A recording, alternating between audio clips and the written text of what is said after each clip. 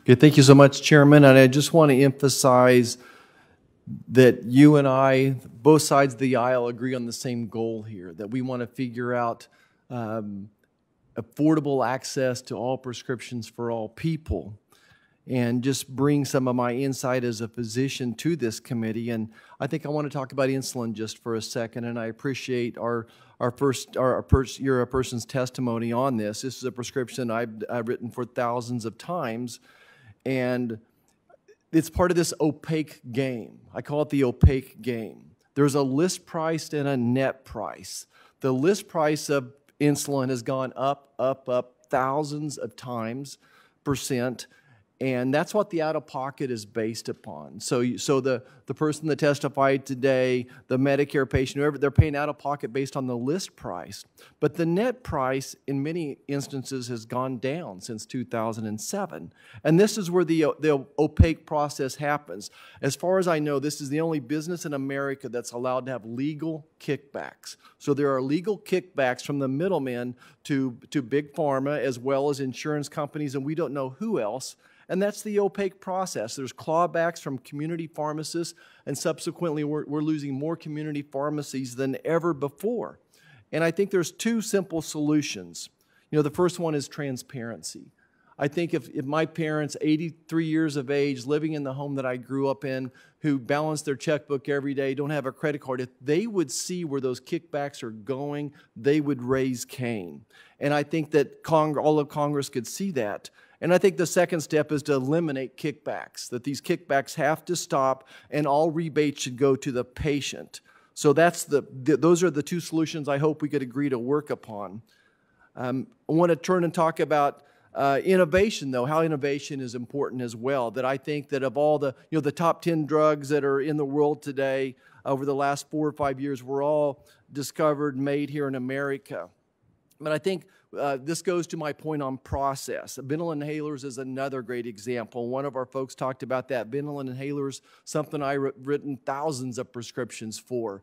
And about 5-6 years ago, I was writing a prescription, and it was an OB patient, so she came back in a week and said, Dr. Marshall, I think you gave the wrong prescription. It went from $28 to $168. And I said, oh, no, that's a generic. Your pharmacist must have made a mistake. Let me pick up the phone and call and talk to him. And sure enough, what we found out is the EPA had decided all the dispensers but one were not environmentally friendly. It gave one person control that entire market. And I said, well, certainly someone will break onto the world scene here and make a new dispensing unit. But I found out it would take 5 to 10 years and $1 billion perhaps to get that certified. So there's multiple opportunities here to improve that process, and I know that some of my colleagues have legislation that would do that as well. I really think it's important that we protect innovation, and my question is going to go to Mr. Brill on this. You know, as I think about the miracles of COVID, in January 2020, I reached out to the CDC to tell them my concern about the COVID virus, and they weren't quite as concerned as I was, and so I immediately turned to the private sector. And as the CDC kind of failed rolling out their testing, I asked the private sector to start working on testing, on therapeutics, and on vaccines, knowing that this was going to be a world problem very, very soon.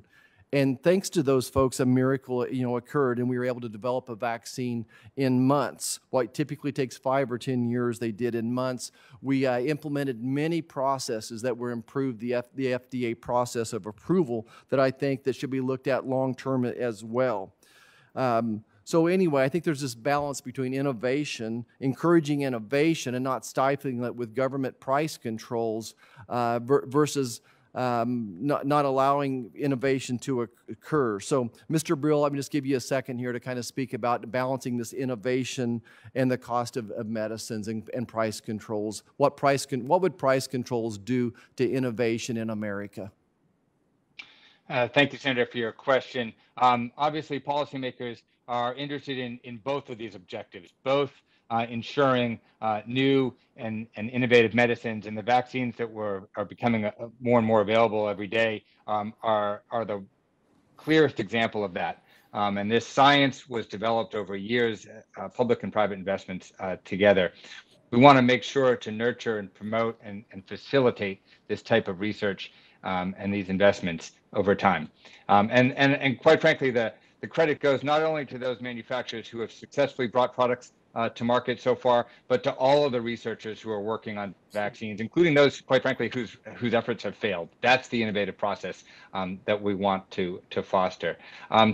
How to balance that against our desires to keep prices low is the challenge. And in my view, the answers to those challenges are best met by finding ways to create more competition rather than more price controls in the market. And that means more generics, not just a generic, but multiple generics to compete, making sure that those generics are allowed onto the market in a timely fashion.